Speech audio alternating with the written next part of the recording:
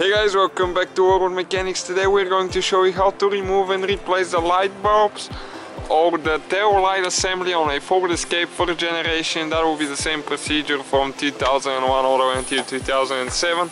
So this tail light right here, in order to access the light bulbs or remove and replace the tail light, you need to remove two screws right there with the Phillips screwdriver and just take them off all the way.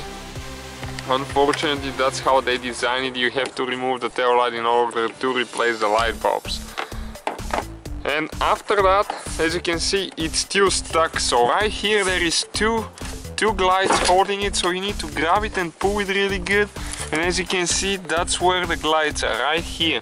And they go in those rubber seals, and that's where the light bulbs are now. So if you need to replace the tail light, all you need to do is just push down like that, and you will be able to pull the wires out and the tail light will be out of there. Okay, it's pretty simple. Some of them will be really stuck depending if they've been removed or not in the past.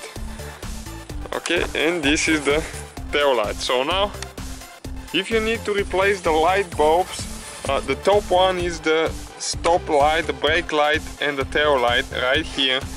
And all you need to do, just turn it counterclockwise, and now the bulb, you just pull it out, and this is the number if you need it, 3157.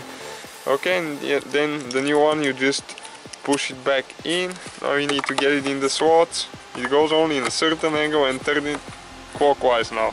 And this is for the turn signal. It's the same procedure, just pull it out. So that's how you guys do it. The one on the bottom is for reverse. Those usually don't go bad because you don't use them as much. And all we got to do now is just push the cables in, and the tail light, after that you just push it back in and install the screws. You need to make sure that the glides go in the holes. Okay, and that's it right there. The only thing left is the screws. Thank you guys for watching. Don't forget to subscribe and give us a like. We have a new video every day.